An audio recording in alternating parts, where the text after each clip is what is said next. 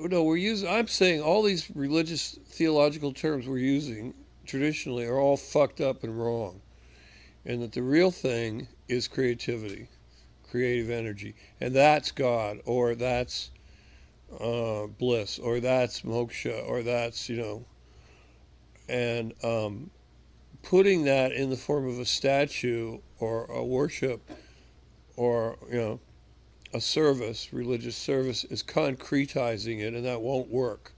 You can't concretize creativity. You cannot do it. It won't work. And yet, that's what everybody in the world is trying to do, aren't they? In religion, they're trying to make God into a concrete thing, a statue, a concept, a philosophy, a theology.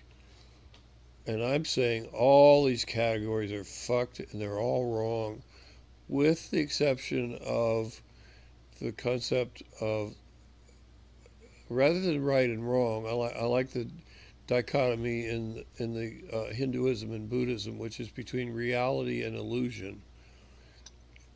And I'm saying that reality, or pure mind, as the Buddhists call it, is in the act of creativity.